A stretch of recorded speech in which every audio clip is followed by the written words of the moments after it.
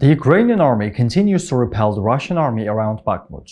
Activity continues on the territory of Ukraine. The Russian army continues to attack Ukrainian front in many regions. As the Ukrainian army responds to these attacks, fierce clashes are taking place on the fronts. The General Staff of the Armed Forces of Ukraine shared important developments in the war on Facebook. The report included the following statements.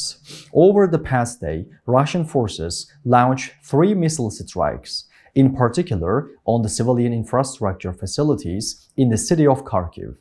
Also, they carried out 29 airstrikes and launched 79 attacks from multiple launch rocket systems. On the Kupiansk and Lyman fronts, Russian troops tried to attack in Hryanykivka, Bilohorivka and Spirne, but they failed. They fired on the towns of Dvorichna, Hryanykivka, Kupiansk and Krokhmalne in Kharkiv Oblast, Novoselivske, Nevske, Dibrova and Bilohorivka in Luhansk Oblast, and Kolodiazi, Siversk, Spirne and Fedorivka in Donetsk Oblast. On the Bakhmut front, the invaders keep attacking the city of Bakhmut. Near the towns of Orikhovo-Vasylivka and Bohdanivka, the Ukrainian forces fought off their attacks.